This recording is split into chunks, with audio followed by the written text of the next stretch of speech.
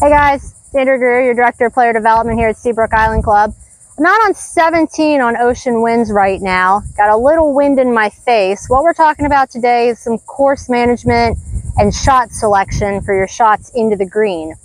I've got on the GPS and with my laser rangefinder 90 yards to the flag. I've got about 85 yards to the front edge of the green and 116 yards to the back of the green.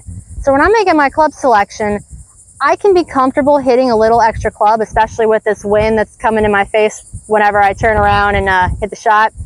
I've got a little extra leeway if I go just a few yards past that hole. I can trust that the ball is not going to roll over the back.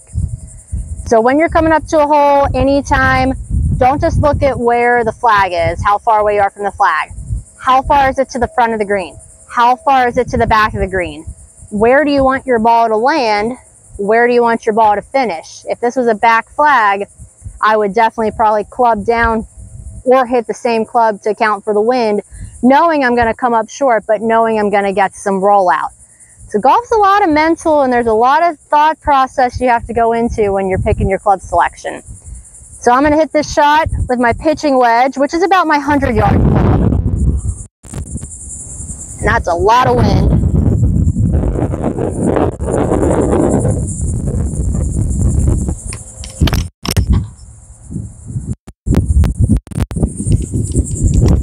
And I hit it just a little bit left. It landed, because of the wind, right on the edge of the green, on the left edge, about 90 yards. And I'm probably maybe 10 yards past the flag, which I'm okay with.